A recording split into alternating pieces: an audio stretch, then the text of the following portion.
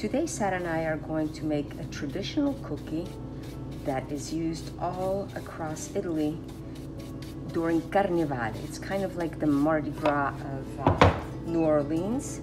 So here we're going to prepare the dough. We're going to use these eggs, crack them up, already beat them just a little bit.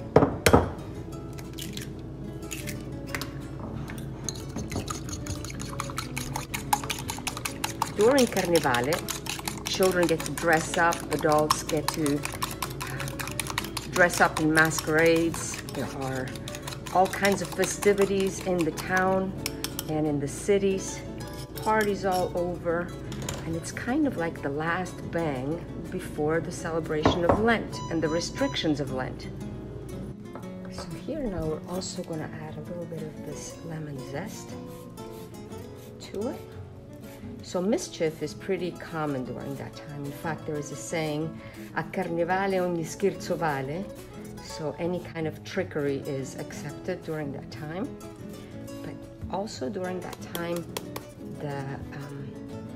the tradition of making cenci in the homes and in the streets is very common. So here we have some olive oil that we're going to put in there as well, a pinch of salt, and some of this sugar. With the help of this fork, I'm going to begin to incorporate some of the flour. Now you can totally make this in your in a machine, and by machine I mean mixer. So let's put a little bit of butter in there. Why not? Just a tad.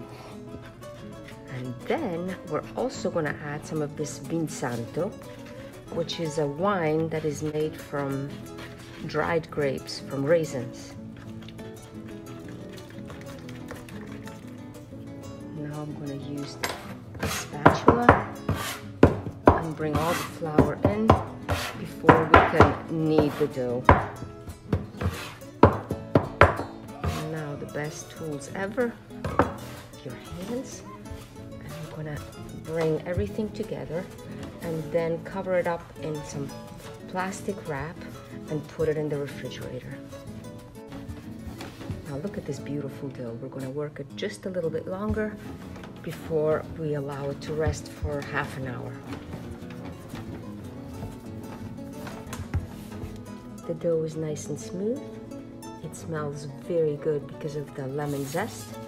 And now we're just going to simply wrap it up in this plastic wrap and allow it to rest for half an hour. Time is up, and we can take our dough out to make our cenci. And do you know what cenci means? Rags. And you will see why. They're just going to be haphazardly cut, and they kind of look like small rags. Now, as far as frying them, the lipid choice is going to be lard. Yes. You can do them in peanut oil or even in olive oil, but I don't want to waste the olive oil for that. But lard is the traditional way of frying them. Let's heat the lard up. Contrary to what some may believe, the cenci absorb less lard than they would oil in the frying process. We're going to dust our work surface, and then with a rolling pin, we're going to roll it out very, very thin. If the dough ever resists and kind of wants to spring back, just give it a minute or so of rest. And now we're going to start to cut our cenci.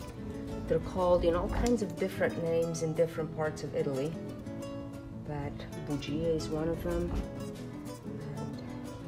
Chiacchiere in another. We're just going to cut them across this way, and these are going to be our little rags. We're also going to make a little slit right in the middle, just like so. Oops, that one is crooked. Now some of them will actually take them and twist them in like this and fry them this way, but we're just going to fry them just like so. We're gonna place them on this tray so it's gonna be easy to carry them outside to the oven. And the little leftover pieces will just make little teeny cenci. Our oil has reached temperature, and now we're going to put this absorbent paper in here when our cenci come out. We're going to place them in here without overcrowding. You see how they look kind of like small rags? And now they're ready to be cooked.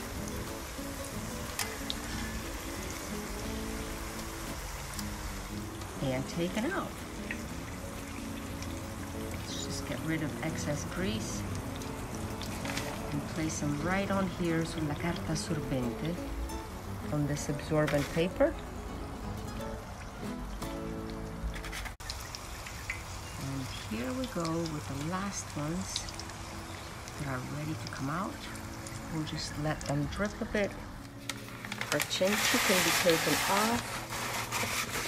And now we're going to cover them up with some powdered sugar. And this is what's going to make them very, very good. And now just a little bit of vin santo. And we are ready to enjoy our cenci. And I'm going to taste one right now. Nice and crunchy. And it reminds me of Italy. Buon appetito!